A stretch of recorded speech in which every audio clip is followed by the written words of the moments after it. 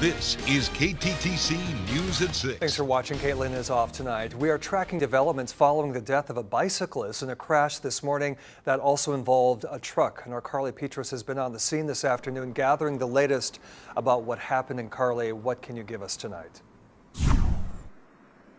Tom, I'm still here in Rochester Township at the intersection of 60th Avenue Southwest and Country Club Road Southwest, where a northbound truck and a westbound bike collided.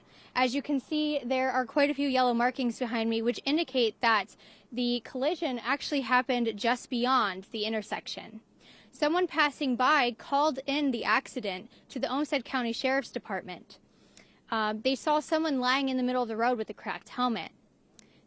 The man who was lying in the middle of the road was a 48-year-old male from Rochester, and he was pronounced dead at the scene. His name will not be released to the public until his family is found and notified. The man driving the truck remained on the scene long after the accident for questioning. Police tell me there are no injuries to the driver and his vehicle was not damaged. Certainly we've had some accidents here in the past because it's the traffic flowing east and west is not controlled, and the north and south is a stop sign. So it depends upon whether people abide by the stop sign going north and south.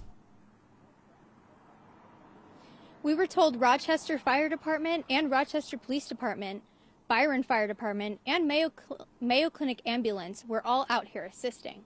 Now, as you can see, the road behind me is clear, which occurred at 2:30 p.m., and police told me that there are no further updates for today.